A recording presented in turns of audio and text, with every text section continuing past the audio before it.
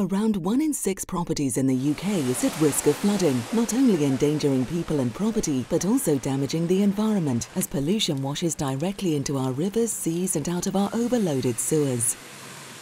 The problem is not going to go away, with sewer flooding predicted to increase by over 50% by 2040.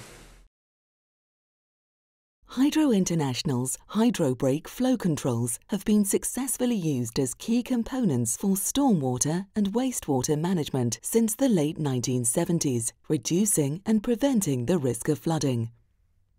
Over that time, we have gained significant experience with vortex flow control design and its application.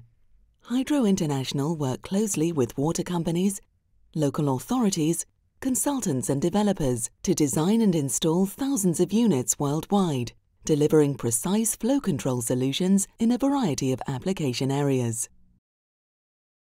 Following unparalleled investment in research and development, Hydro International now offer the hydro brake Optimum. Whilst similar in appearance to other flow controls and apparently simple in design, its secret lies in the extensive research which allows us to optimize the full performance characteristics, in particular the exact point at which the vortex starts to develop within the device to deliver maximum flexibility to the system designer.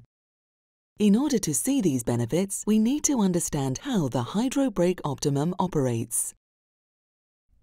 Here we can see a typical tank sewer consisting of a hydro brake Optimum flow control with a volume of storage in the upstream pipework.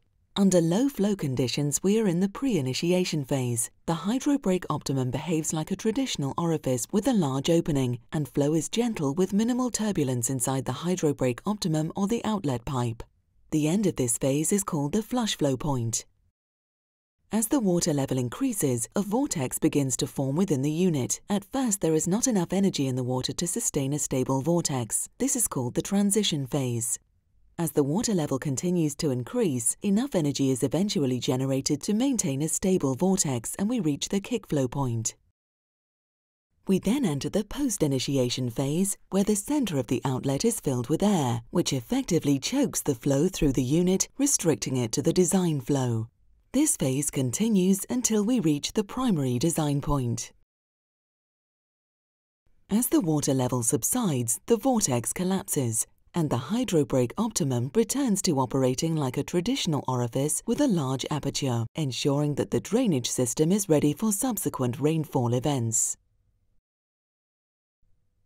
The manipulation of the flush flow and kick flow relative to the maximum permitted discharge rate and maximum head is of particular relevance to engineers as it can significantly influence the final system design.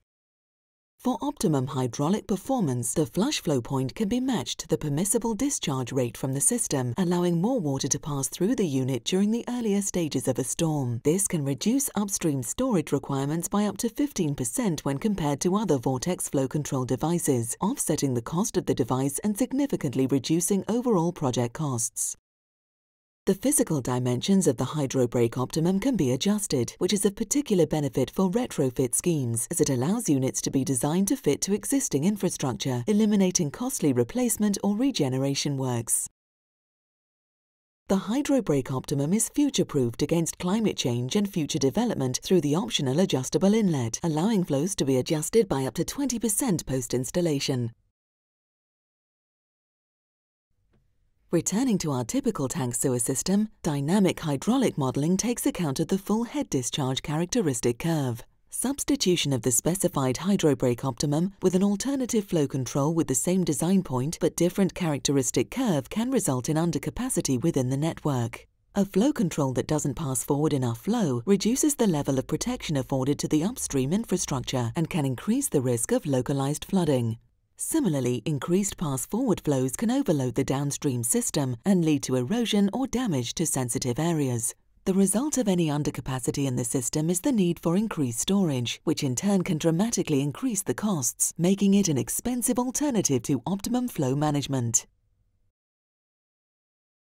Maximizing the clearances of a flow control is critical to minimizing the risk of blockage or ragging and helping to reduce the maintenance frequency and cost. Here we see 3 common flow control solutions, all based on the same design point. If we overlay the 3 outlets, we can see that the hydro brake Optimum offers the largest clearances of all the solutions. This is the result of our continual research and development program and allows us to offer the most refined and robust flow control product available today. Whether holding back floodwaters in temporary storage reservoirs to protect major population centers, diverting peak flows to maximize treatment and prevent overload or erosion damage to sensitive suds areas, or enabling efficient use of latent capacity within existing sewer infrastructure, Optimum Flow Management is already providing effective protection to thousands of properties worldwide. The Hydro Brake Optimum. There is no equivalent.